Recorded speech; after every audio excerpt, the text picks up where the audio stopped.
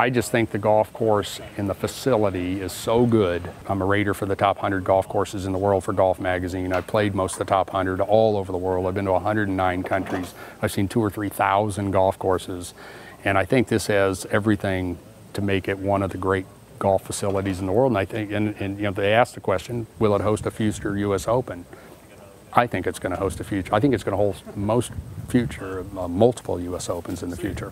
This is a tremendous property over my shoulders here. From the USGA standpoint, we couldn't be more excited to be here at Erin Hills. This is such a unique property for us.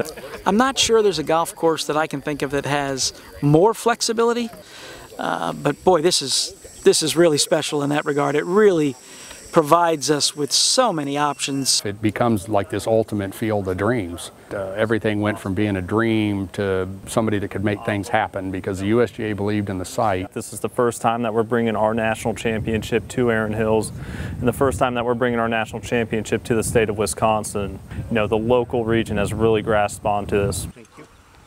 Thanks. They want this championship. We couldn't be more excited for the support that the state has shown us. We meet each day with the superintendent and other key people to talk about all the data and the decisions we're going to make relative to the preparation of the golf course. This is going to be the first time a lot of these players that are going to be playing Erin Hills are going to have a chance to compete in our national championship. You know, we do everything we can to try to better understand how the best players in the world play the game.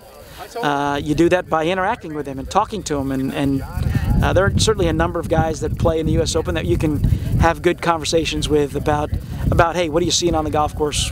Give us some feedback. This is a championship, just the size, the magnitude of it is going to infuse anywhere between $125 to $135 million into the local economies, into the local region. That's what I try to explain it to my family, who is a group of non-golfers.